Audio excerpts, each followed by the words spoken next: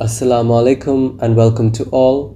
Today we will be examining the cardiovascular system, which is one of the most important examinations. It consists of 4 parts, including the examination of the pulses, the jugular venous pressure, precordium, and the blood pressure.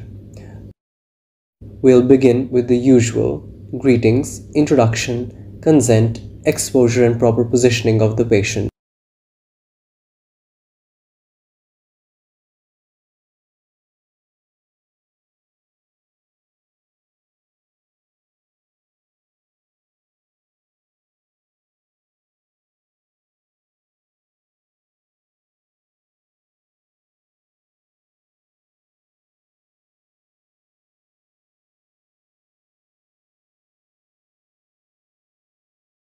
The carotid arteries are located between the larynx and medial to the anterior border of the sternocleidomastoid muscle, where they can easily be palpated.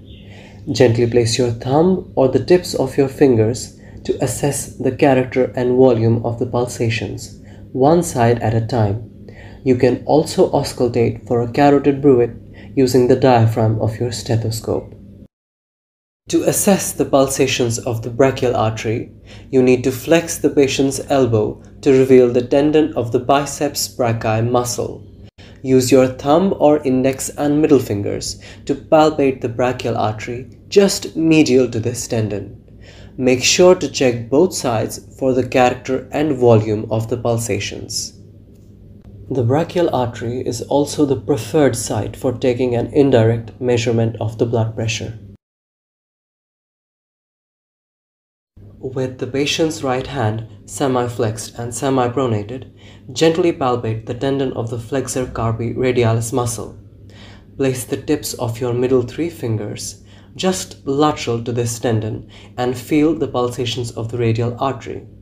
Keep an eye on your watch.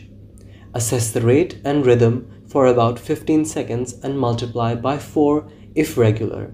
If the pulse is irregular, check for a good 1 minute. A 2-finger method is also acceptable. Follow the same process for the patient's left radial pulse. Using the tips of either 2 or 3 fingers, assess the rate and rhythm of the arterial pulsations. But this time, also make sure to check the radio-radial symmetry like this. A delay between the bilateral radial pulses suggests a narrowing of the aorta proximal to the left subclavian artery. While assessing the radial pulsations, we can also check for a collapsing pulse by placing the base of the fingers over the radial pulse and asking the patient regarding any arm or shoulder restrictions. If none, raise the patient's arm vertically above their head and assess for a sudden collapse in the pulse wave form. The femoral artery is palpated at the mid-inguinal point located halfway between the anterior superior iliac spine and the pubic symphysis. Using the pads of your index and middle fingers, assess the pulsations for their volume. Make sure to check for a radiofemoral delay as seen in a coarctation of the aorta. Assess both sides using the same method. This method is particularly helpful in locating the femoral artery in obese patients. With the patient recumbent and the knees flexed at 30 degrees, wrap your hands around the knee or alternatively place your thumbs on the tibial tuberosity. Deeply palpate and assess the popliteal artery against the back of the tibia like this. This artery is particularly hard to feel, so make sure not to hurt the patient. First of all, locate the tendon of the extensor hallucis longus by asking the patient to dorsiflex the great toe. Lateral to this prominent tendon is the first web space. Using the pads of your index and middle fingers, feel the pulsations of the arteria dorsalis pedis in this triangular space. Now, Repeat the same process for the opposite side.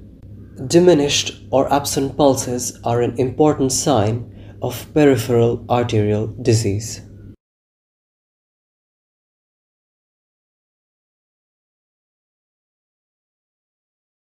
With the patient semi-recumbent at 45 degrees and the head turned slightly to the left, locate the jugular venous pulsations from the right side between the two heads of the sternocleidomastoid muscle. Avoid excessive head turning or elevation of the chin. If jugular pulsations are visualized, use the abdomino-jugular reflux to confirm its presence by sustaining a deep palpation over the liver for about 10 seconds, like this.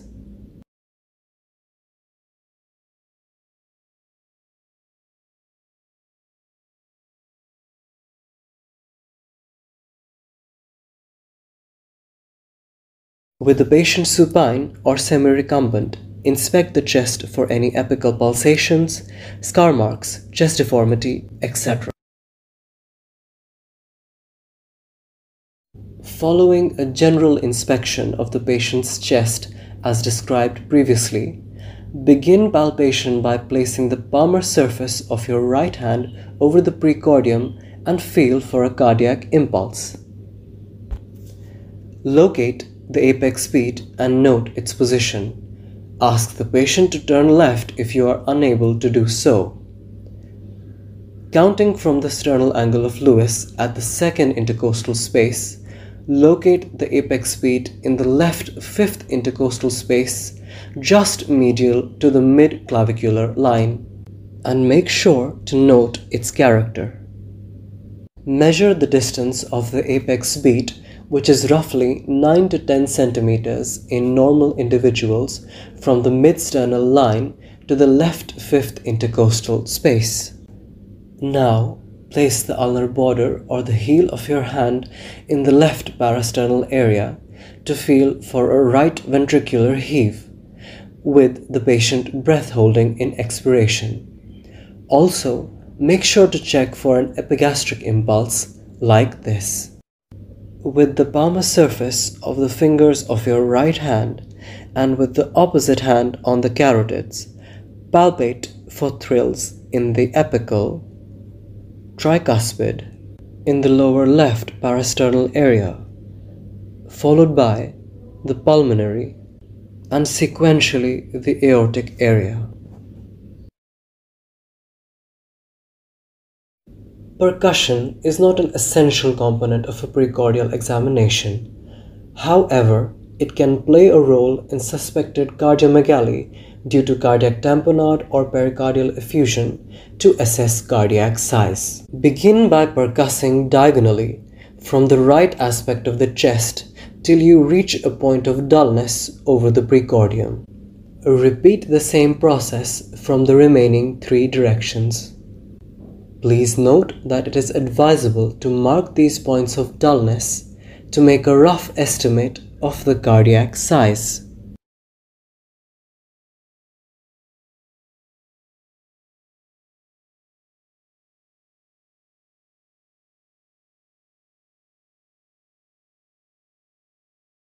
Begin by listening intently using the diaphragm of your stethoscope at the apical zone for the first and second heart sounds, distinguished by placing one hand on the carotid pulsation.